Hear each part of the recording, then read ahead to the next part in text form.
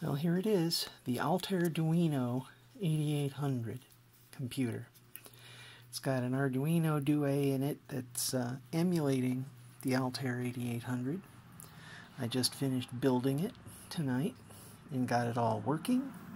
So I can give you a quick demo, at least get one of the demo routines working in here, and pardon the shaky cam. Gonna turn it on there.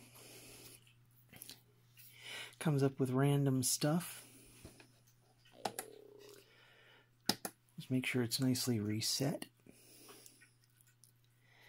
And I'm going to run what they call the kill the bit program. It's built in. So I need to put switch 1 on, and then lower the aux switch. And there it goes.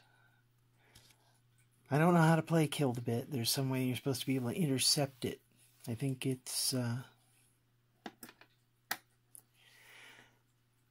I don't think I did that right, but oh well. But that's it, it's working. It works on USB and get a serial prompt that way, and you can do all kinds of stuff. It's got different sets of CPM disks and Altair OS disks emulated on a micro SD card in there, and it is just the bee's knees. It brings back some old memories. And this is going to be a thing of pride. I'm going to try to get it working on Bluetooth next, so I can just run it remotely. Well, have a good night, everyone.